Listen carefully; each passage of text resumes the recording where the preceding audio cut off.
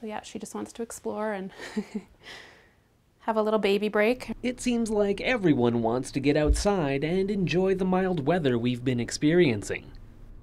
But for mother cats, and especially their kittens, warm weather this time of year can be deadly. Well, unfortunately, kitten season has started early, and as cute as they are, to have this many pregnant cats, we've taken in 5 already this year.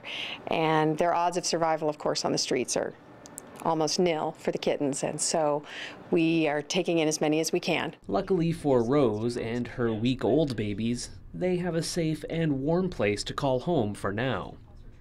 They are being fostered for street cat rescue by Leslie and Colton.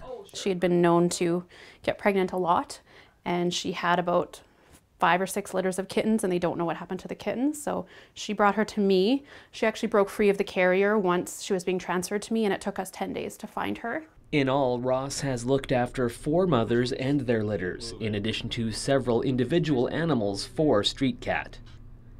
She will get to name these ones during the 8 weeks they will spend here. But one that appears to be wearing a toupee already has an appropriate and timely nickname. Here's the one we call Trump. Except she's a little girl. The large number of early pregnancies has actually led to Leslie taking care of 2 litters at the same time. Anna Lee gave birth to her kittens about 4 weeks ago. She was living in a doghouse with another cat, and she had been living there for about a year and had had a litter before as well. So we took her in, and we also got the cat that she was living with. I know, I could just watch them for hours. So adorable. I started volunteering at PetSmart in the adoption center. We have adoptable cats there. And then once you kind of know that there's a need and know that, you know, you have a little bit of extra space that you can help a cat in need, then it's hard to say no.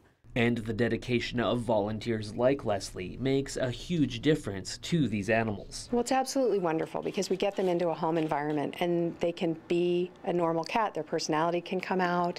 They can get secure with people. We find out who they are, and then that helps us make sure that they're forever home, that it's a good fit. While looking after 2 litters plus their own pets may sound like a bit of a handful, Leslie says it's manageable. Plus a whole lot of fun. As long as you keep up with the cleaning and making sure that you give enough time to all of the kittens, then it's okay.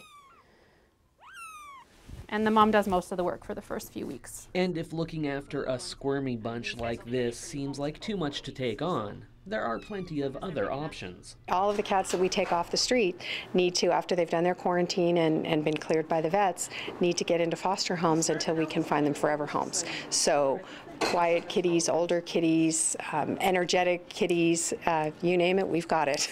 For more information on becoming a foster volunteer, visit streetcat.ca. For Go on Shaw TV, I'm Simon Hyatt.